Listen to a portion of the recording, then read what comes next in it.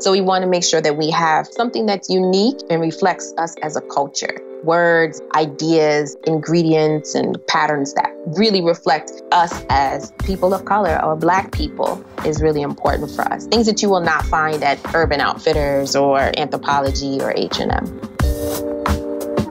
You're listening to Side Hustle Pro, the podcast that teaches you to build and grow your side hustle from passion project to profitable business. And I'm your host, Nikayla Matthews-Okome. So let's get started. Hey guys, welcome back to the show. Today in the guest chair, we have Anika Hobbs, the founder of Nubian Hueman. Nubian Hueman is a social enterprise that specializes in sourcing unique goods, fashion, and art by designers representing the global diaspora.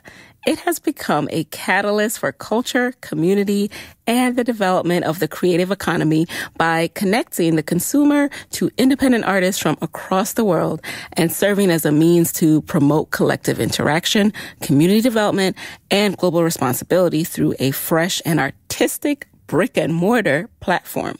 Nubian Hueman has worked with over 400 artists in 30 countries and across 6 different continents to date, and it has also received recognition from our forever president, Barack Obama, the Washington Post, NPR, and most recently, Forbes. Welcome to the guest chair, Anika. Thank you. Thank you so much for having me. I am so happy to have you here. Now, first things first, give us a peek in your own words, into the life of Anika. What would you like everyone to know? And when were you bitten by the entrepreneurship bug? Oh, man. So I guess some things about me is that I had a crazy background.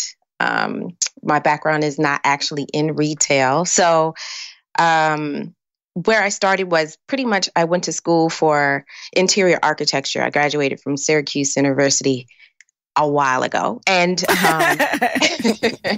and when I got out of school, my mom was like, these bills are coming in. You need to be able to pay these loans.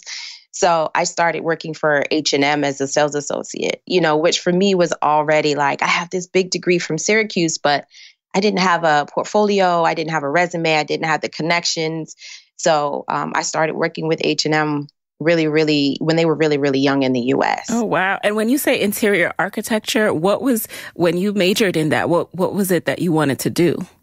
I wanted to become I still want to become an architect, but I was going to school for architecture. So it's technically environmental design. So we pretty much learned how to build and design the interior of spaces.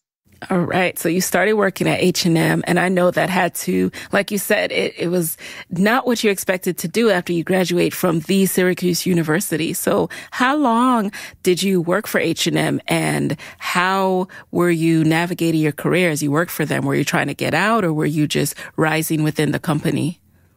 So I worked for them for 11 years. And they were so new to the U.S. So it was kind of like a different company than it is now. So it was so much smaller that we were really close to CEOs, corporate, all of that is based in Sweden. And, when they used to open stores, they would bring over people from Germany, Sweden, all parts of Europe, New York, because the store that I opened in Boston was like the 8th store, and they have well over 300 stores at this point. So one thing that I didn't really know about at the time was, because my background wasn't in retail, was visual merchandising. And because I had a design degree, I was really, really interested in visual merchandising. So not long after being a sales associate did I become a visual merchandiser. What is a visual merchandiser?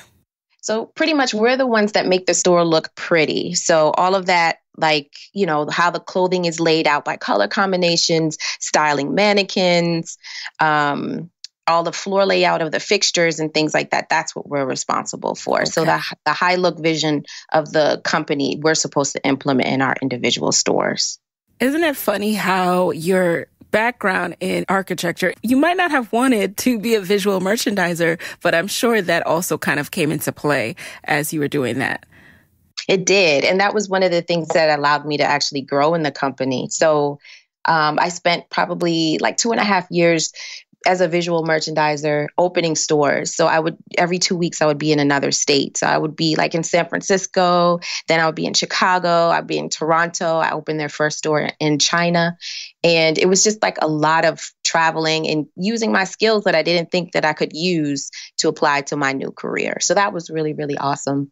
That does sound awesome. And one other thing about that, because I don't want to gloss over this, and I think it's so important to your broader story, is that this visual merchandising thing, it is so important. Like they're literally H&Ms that are my favorite H&Ms, because I know I go in there and there's something about the experience. But what it is the store has been merchandised so that I want to shop. But if it's too crowded or cluttered, or I can't immediately see a look presented to me, then it's like, okay, I'm overwhelmed, I'm leaving. So it's so important to getting people to shop, to have a good visual merchandiser.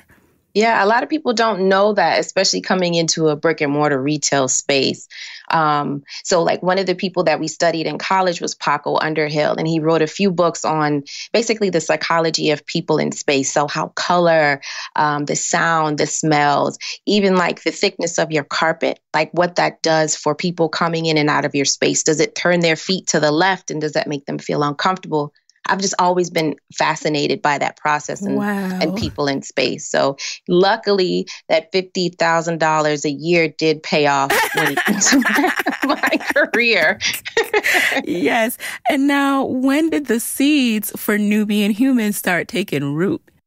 It's really interesting because when I graduated and I started working for H&M, there was myself and one of my best friends. We're still really, really close now.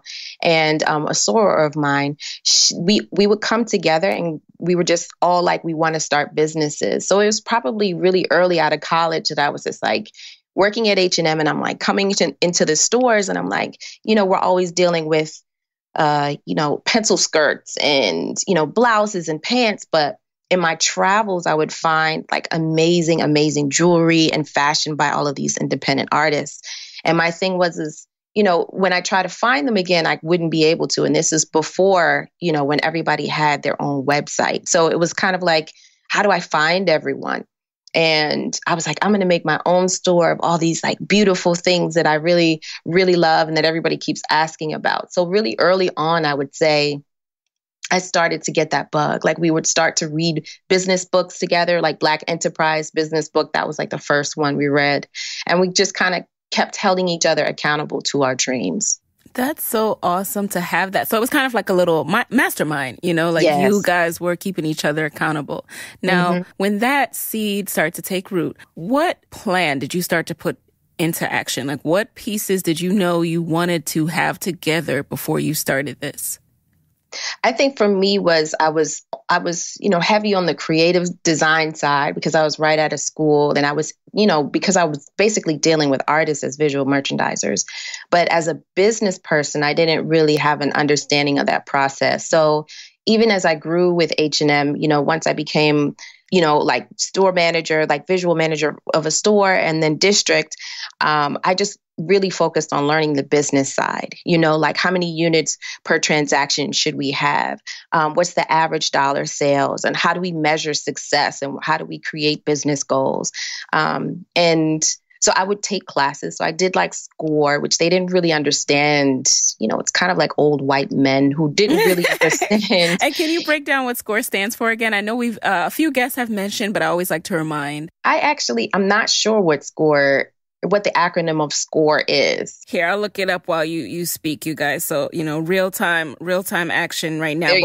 But share what it provides in each city. Yeah, so there is a location in each city. So basically, they're more so like retired business people who dedicate their time to those that want to get into business. So they help with like your business plan, your marketing plan. If you don't understand accounting, how to understand a profit and loss statement, balance sheet. So basically, they kind of help you build your business. They give you resources and things like that. Okay, I don't think it stands for anything, you guys, but yes, SCORE helps small businesses and provides all these resources. And right now, I actually know friends who volunteer for SCORE, work with SCORE, so it's not just old people anymore. Yeah, that's awesome. In the early 2000s, it definitely was. So that's good. What kind? You took some classes with SCORE? Yeah. And I would just, basically it was a huge conflict of interest. I was taking these classes and getting this advice at night. And because I was in retail, it was a conflict of interest, but you got to do what you got to do. But yeah, and I mean, anything throughout the business, I would just bank that information. So with H&M, we're sitting in our meetings and, we go over with, our country level teams, we would go over information. I was just pretty much learning like processy, like you learn like how they work through their seasons. How do they work with old stock? How do they come up with new brands? What do they need to activate a campaign?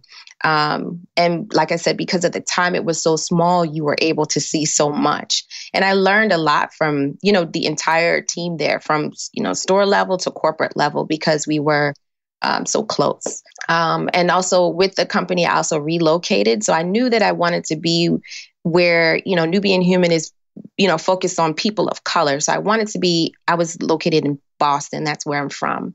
And I wanted to be further down south. My family is, from Alabama. So they're further down south. And I wanted to be in a community that looked like me. I wanted basically, I believe that the store, the mission and everything should surround itself with people of color. Yeah. So they were going to relocate me to Atlanta or DC, and I chose DC. So that's how I ended up there. So H&M relocated you. Mm-hmm. And as you mentioned that you opened the Boston store. As you were doing that, were you also making note of what it takes, the real estate side of brick and mortar, what it takes to choose a location, make sure it's a prime location and all of that?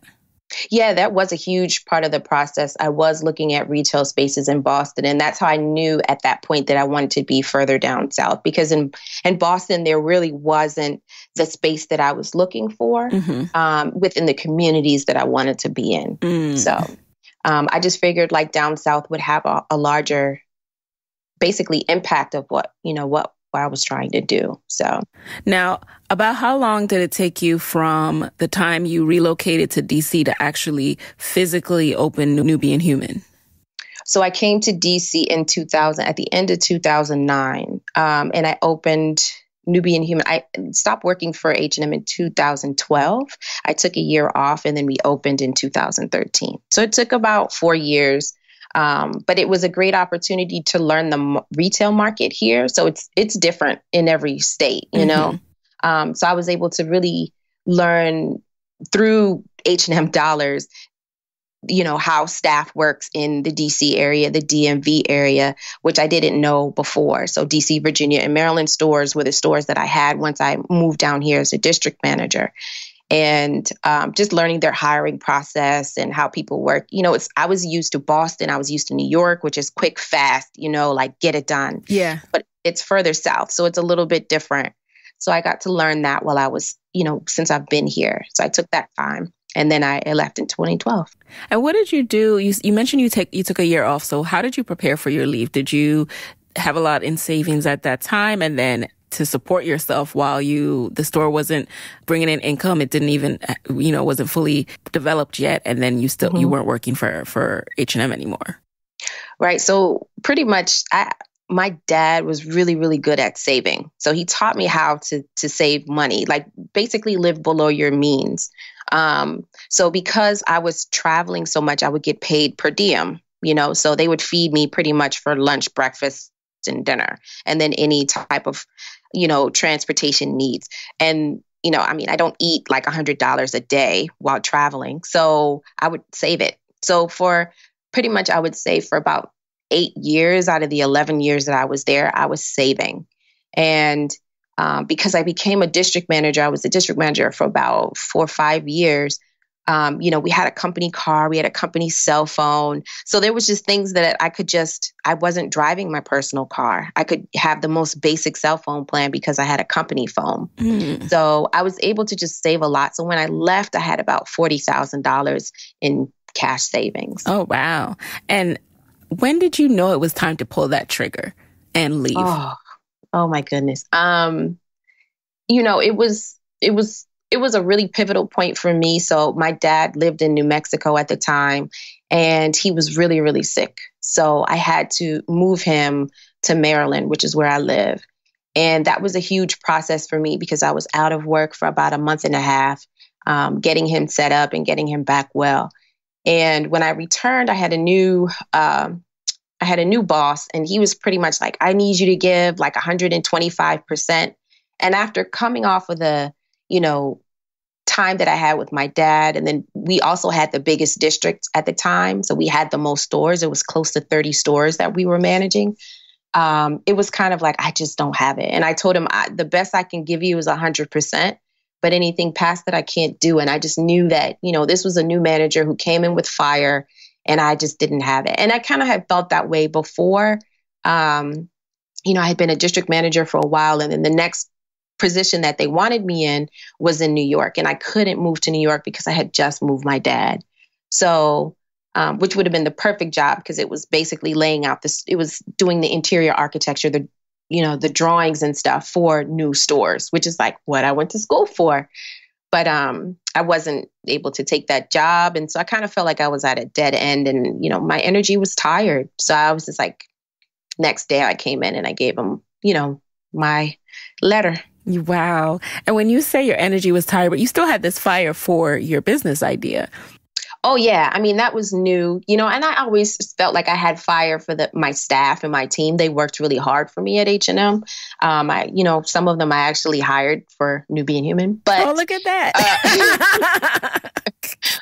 But, I did have a fire for that. I knew that there was a market. I knew that there was an opportunity for it. So I didn't see it around me at the time. It wasn't as popular as it is now. Uh-huh. So that's why I was like, I need to get on this. And, I would talk with my controller, who basically is the accountant for your district. So we would work hand in hand. And so I'd be like, can I go now? And so he would basically break down the math for me. And he was like, I think it's a good time. And I'm like, I'm out. All right.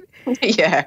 But speaking of breaking down the math and a good time, now what was always interesting to me is, okay, it's one thing to save, but was there stress once you left and your savings starts to dwindle? What did you do? How did you feel as you're starting up this new business concept and it's depleting the savings? Yeah, good question. So for a little bit, I would say, I think maybe 3 or 4 months out of that year, I actually started working for Restoration Hardware. Okay. Because I got so nervous seeing the account go down that I was like, oh man, I need to do something, because I'm still paying rent. I still have to eat. I still have, car insurance. So I started working for them for like 4 months, which was really, really great, because I got to learn about hard goods. I got to learn about basically luxury, because I was so used to fast fashion, and they have a really great culture, really, really great culture that is really, really inspiring. So I learned a lot from them in that short amount of time. But yeah, I had to work. I was like, I need to work quick. Yes. So, I mean, the 40,000 obviously wasn't all gone, but I needed still startup money. And, one thing I love about this fact that you work for retail, and initially as someone who graduates from, private university or just college in general, it's looked down upon. But these are businesses that were founded by people. Like this is another place where you can be on the ground learning. There is no job that is beneath anyone. Like there is something to learn from that. And now look at you starting what could be the next H&M Restoration Hardware, you know what I mean? And for us. So kudos to you, girl. Now, let's talk about the early days. So you quit, you're working, you're keeping up the cash flow. What were you doing to start Nubian Hueman? Were you sourcing, researching locations? Were you starting to source artists at that point? Yes, all of that. So I was pretty much like scouring everything I could. I was going to, a bunch of events, learning about artists. I was going to university. So I would, spend time at Howard University. That's how I met Ariel from Beads by Artie. She was our first artist ever. And yeah, I was pretty much working on getting the name out there. And so I had a website built, which was like, probably not the smartest thing to do, because I spent close to like $1,000 on a logo and a website, and the website couldn't even take like online orders. Oh, I didn't know what I was doing. Whoa. Yeah. Like, this makes no sense. And then I learned Shopify, which cost me $30 a month, and I've been to it. Yeah, I mean, you live and learn. Yeah. Yes, exactly. So you were online first. So when did you decide to open a brick and mortar? So, actually I wanted a brick and mortar before online, and everybody was like, no, you got to have a website. So I was like, okay. But yeah, so not long, probably about 7-8 months after I became online is when I opened the brick and mortar. But I spent a lot of time like hustling. Like I was making my own jewelry, which was not good at all. Like it's not good. Like people still wear it. And I'm like, I can't believe those earrings still held together. And they're not falling apart. Oh my gosh. Like I started with one was like a feather earring, and they were just kind of like hot glued together. And if it rained, it was like goodbye to your feather earring. Like it was bad, but some of them were pretty good. And what was the original concept? This is a marketplace for goods and artists across the African diaspora?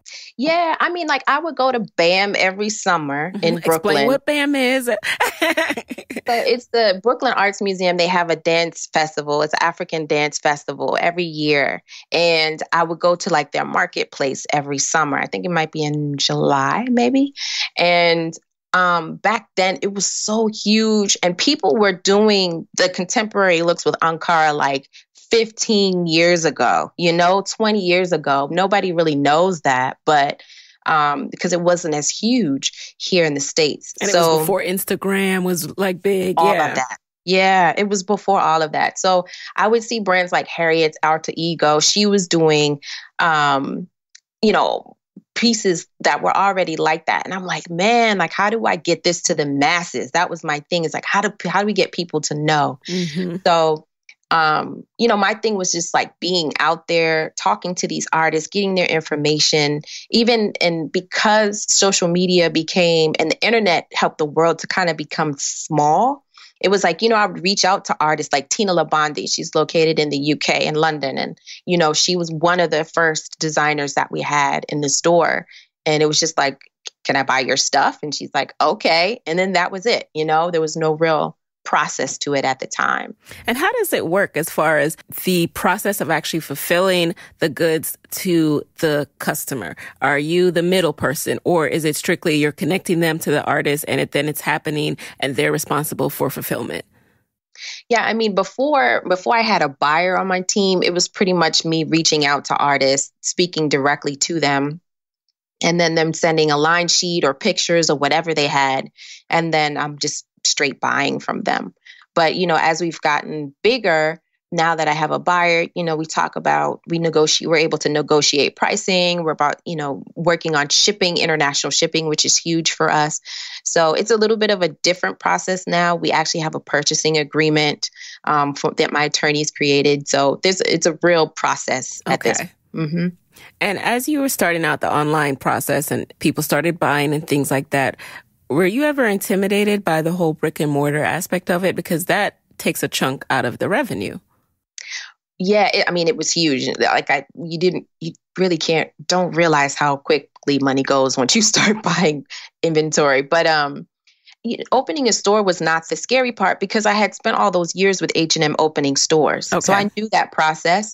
The scary part was like, okay, so how do we stay open? Like how do we stay relevant? And so I literally would be out in the streets. I would be at the store all day. And then if there were events at Howard University, if it's homecoming, I was that girl that was at the let out, passing out flyers. I don't care if it was cold. Any party that I knew was happening, any event, I was there passing out flyers, or I was vending. And I was vending like anywhere that I could, just so people knew the name. That was like the biggest thing for me. Anywhere in the DMV, I needed people to know the name of Nubian Hueman, especially before I even opened. It was kind of like a big ramp up, like we're opening a store. So when we did open the doors, we had a really great turnout. Now tell us about the space, because this is, Anika, this is not your average space. This ain't no H&M. This isn't no Restoration Hardware. So walk the listeners through, like give them a visual and just the aroma and the aura of when they step through the doors of Nubian Hueman. Yeah, so we try to basically make a space of Black excellence. So from the smell, you smell soaps from Bayou Soaps, which, I just said on radio, it smells like heaven. So it's like mango, grapefruit, black soap. You can smell the shea butters. You can smell everything. And, we make sure that we have music that we can all connect to, so it's awesome to see people singing Afro beats or, singing Badu. It's, we really make sure that we connect people on the sonic part of it too. And then just visually, we really like to have order. We like to have things where they're supposed to be. A lot of our stores by color combinations and departments. And we like for people, on average, people spend about 25 minutes in the store because we want you to stay, pick up, turn it around, smell it, read the label, ask questions. Let's talk about where that print came from. Let's talk about the ingredients in this product and how it can help you.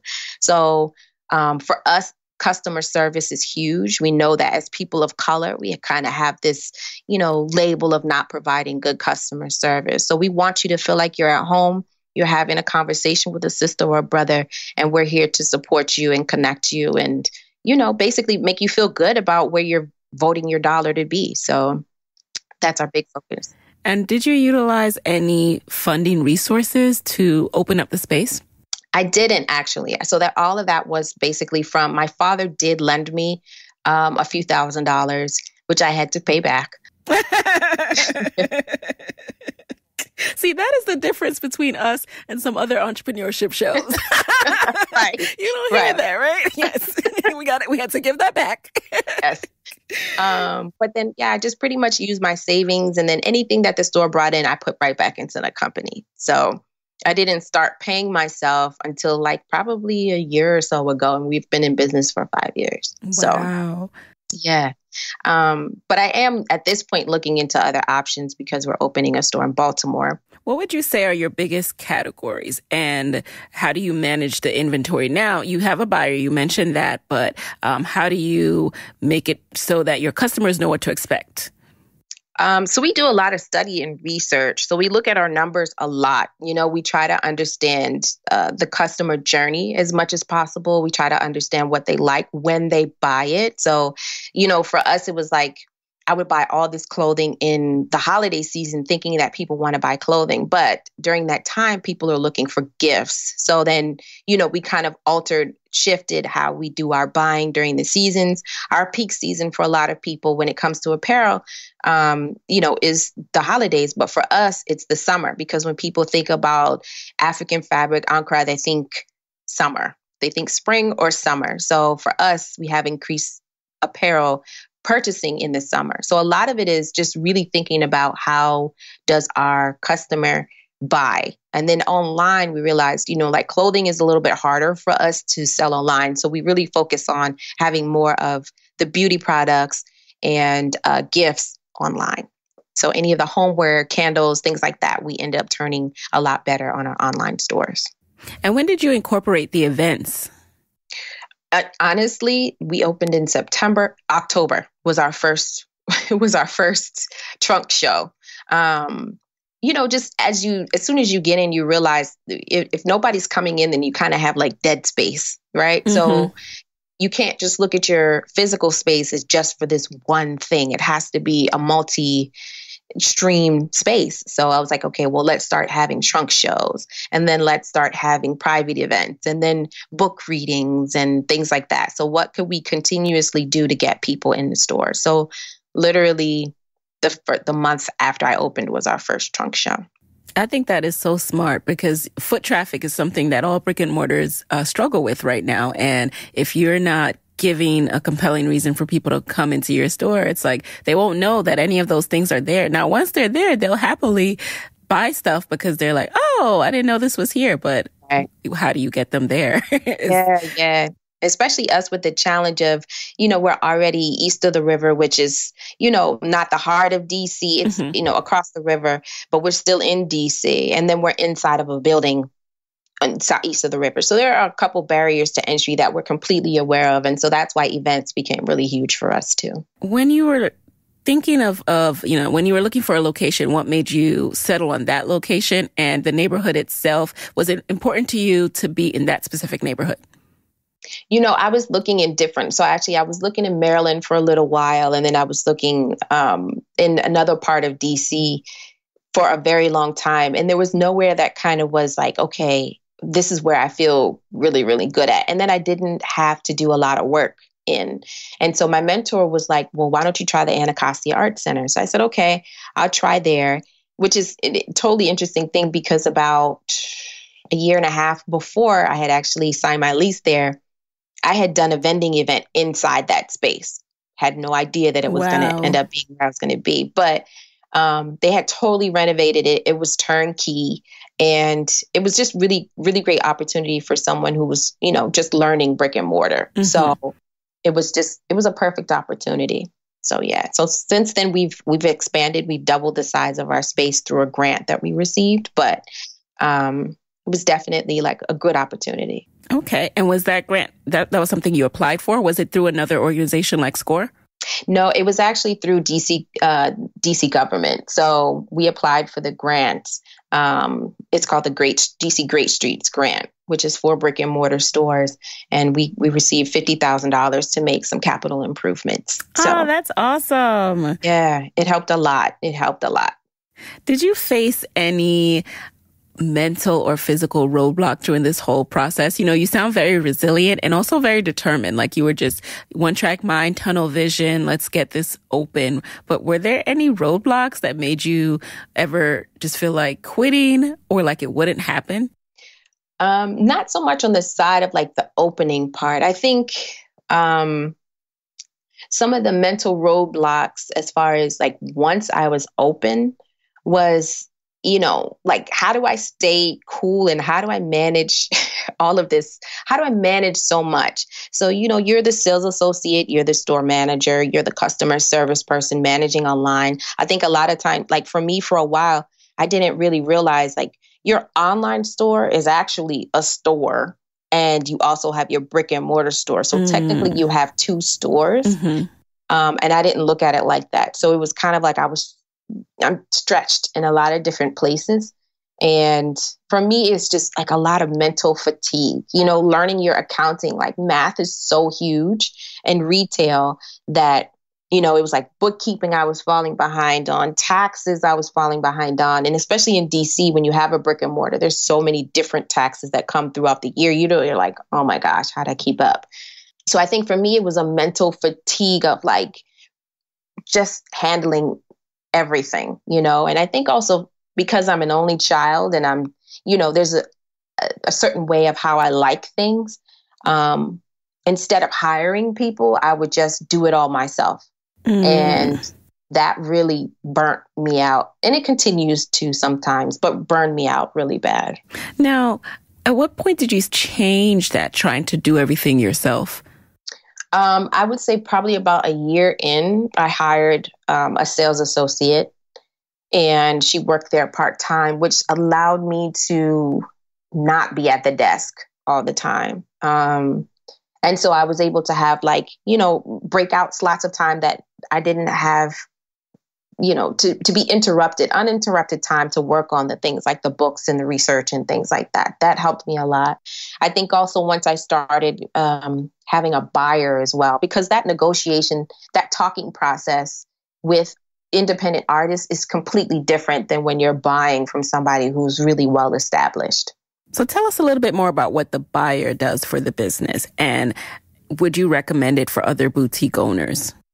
So what our buyer does is she pretty much researches what is out there and she handles she's the conversation person, the liaison between myself and that artist. And so she also filters through, because we get a lot of people wanting to be a Nubian Hueman, and we probably only take about 30% of those that actually apply to us. So she kind of filters through all of the applications and things like that. She also supports with working with the artists on like what we need and what will also help them to scale. So, a lot of them don't know what a line sheet is. So we have a conversation about what that looks like, or even figuring out their cost of goods and wholesale pricing. We talk through that process as well. So she helps with that part of it. And then, like I said, we do a lot with our numbers. So we break down our numbers. How much does it cost for shipping per item? What is the taxes on this? Any type of VAT, anything like that we have to pay.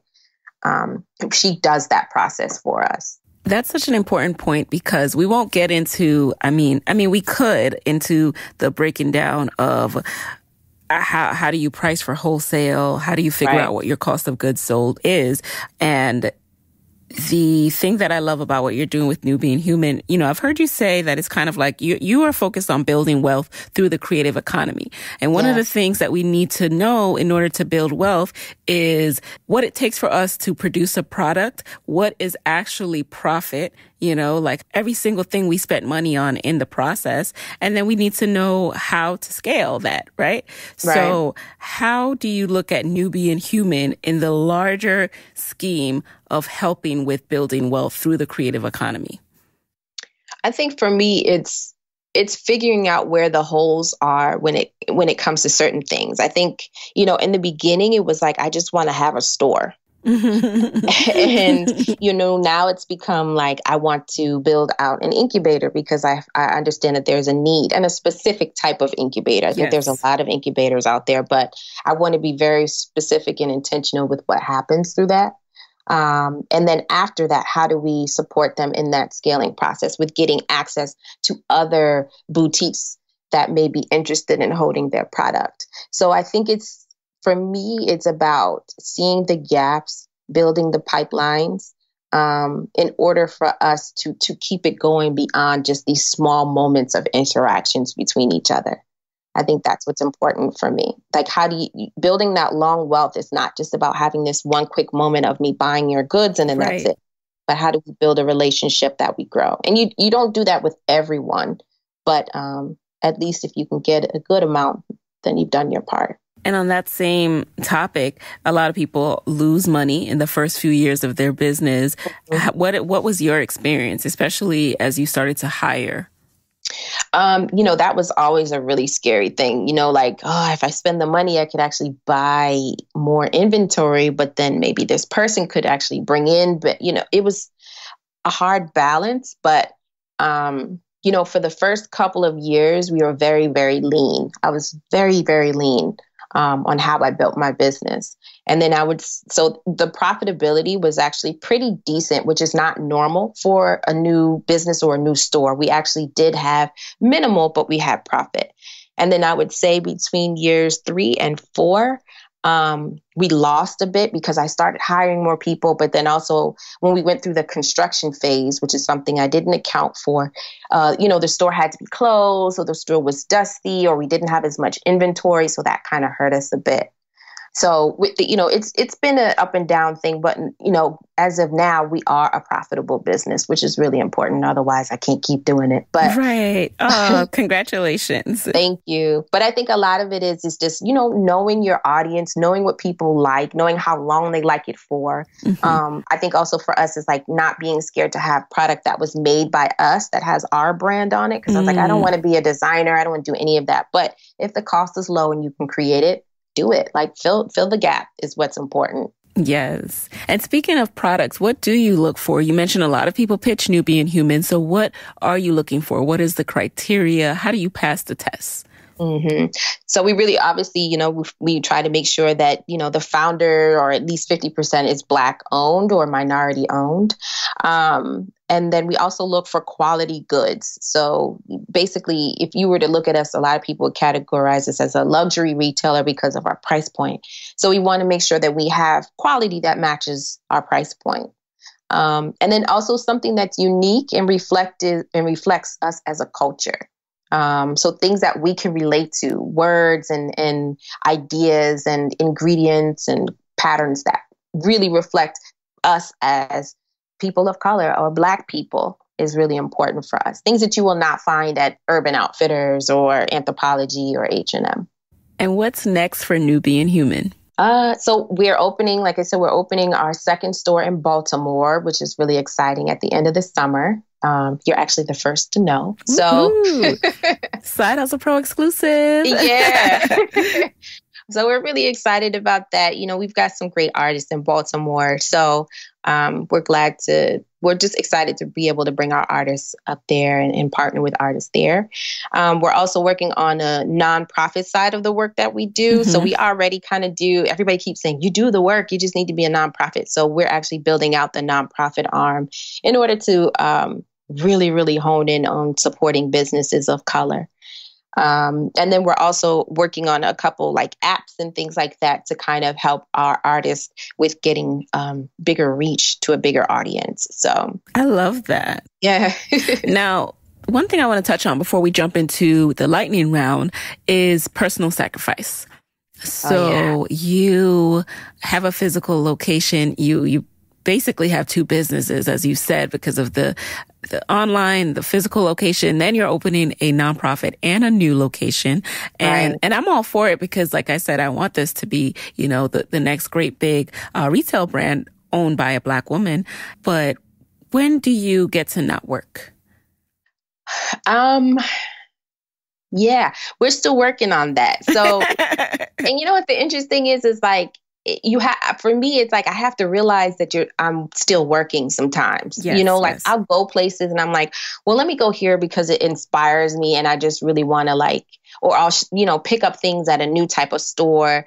Like we just had our biggest event, which is the Black Love Experience. And so I'm like, let me go to Restaurant Depot, which is so exciting for me just to see stuff in bulk. I don't know why, but, that was still business, even though so I do think it's really important that you do have that work-life harmony. I don't know if a balance is necessarily possible, but some sort of harmony with it.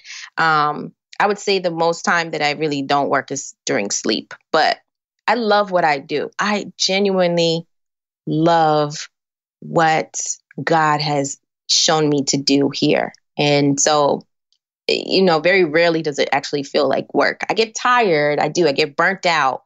But I still love it. My purpose is greater than just like opening doors and selling clothes. So it is something that I do need to work on. You do sacrifice. I told my girlfriends, like, I need to be a better friend to you. So that's something that I'm focusing on. My dad passed away. And so my mom, I'm like, I need to be a better daughter to my mom, I'm an only child. So I really do focus on trying to be a better person to those that I am close to, because that's important. They're my rock. They support me. So yes, but we're not going to end this question with you being down on yourself, though, because we're all doing the best we can. We're all doing the best we can, and I feel that 100%. And sometimes just looking up and being like, I want to be better at X. And something my husband tells me, which is helpful, is that, you don't need to be an A+ at everything. Like the go-getter in us will sometimes feel so terrible if we're a B-, a B+ in some areas. But it is, it's not, maybe in high school and college, there are times when you can get straight A's, but in life, the harmony is more important than the straight A's in every single area. And I think it's also important to get away. So in next week, I'll be in Jamaica for about a week and a half. And I'm just like, you do need to vacate. You do need to stop, because you will, and I've done it, like you will burn out at some point if you're just always doing it. So, right. And you're no good to your business if you're burnt out, they need you. So yeah. Yep. I'm glad. Alrighty. So now let's jump into the lightning round. You just answer the very first thing that comes to mind. You ready? Ready. All right. Number 1, what is a resource that has helped you in your business that you can share with the Side Hustle Pro audience? I would say one thing for me was reading. Reading helps a lot. So I read Retail Math very early in the game, and that completely helped me understand my business. That was huge. See, I was going to add next question. What's been the best business book or podcast episode that you've consumed this year? How I Built This is my favorite. It's an NPR podcast. It's one of my favorites. Yeah. People mentioned that. And that's the one I was saying, like, you don't hear about people giving back the money on how I built this stuff. Right. Never do. You never do. All right. Number 3, what is a non-negotiable part of your morning routine? I don't really have the greatest morning routine, but I would say a non-negotiable for me is rest. Like, you have to sleep. Like, you got to get your 7-8 hours of rest. I did that whole like no rest, grind till I'm, salt, and it doesn't work. So rest is a non-negotiable for me. Number 4, what is a personal habit that has helped you significantly in your business? I would say asking for feedback. So because you're the business owner or the CEO or whatever, a lot of times there's nobody to give you feedback. You're giving everybody else feedback. But for me, it's like feedback is really important from those you work with and then those in and outside of your business. I like that. And finally, what is your parting advice for fellow women entrepreneurs who want to be their own boss, but are worried about losing a steady paycheck? I would say try small, try lean. I think that's really important. Like you don't have to like leave your full-time job if you can find a way to do what you're doing in a small level and then do it enough to grow it so that it becomes profitable and then leave your job. Like it doesn't have to be this big leap that everybody thinks you have to do. It doesn't have to work like that. Absolutely. And so with that, Anika, where can people connect with you, connect with Nubian Hueman after the show? Yeah, so we're located online at nubianhueman.com, and it's HUEMAN.com.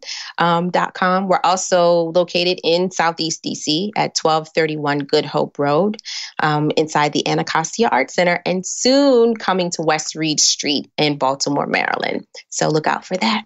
All right. And with that, guys, there you have it. Maybe I'll see you there if you're in DC. Yes, please. Thank you so much for being in the guest chair. Thank you for having me. Hey guys, thanks for listening to Side Hustle Pro. If you want to hear more from me, head on over to sidehustlepro.co/Side Hustle Corner to get my weekly Side Hustle Diaries chronicles about my own journey from passion project to profitable business. And if you want to find me online, I'm at Side Hustle Pro on Instagram, Twitter, and Facebook. Don't forget to join the Side Hustle Pro Facebook community. Go to sidehustlepro.co/mastermind. And as always, if you love the show, do me a favor and subscribe, rate, and review on iTunes. Thanks, guys. Talk to you next week.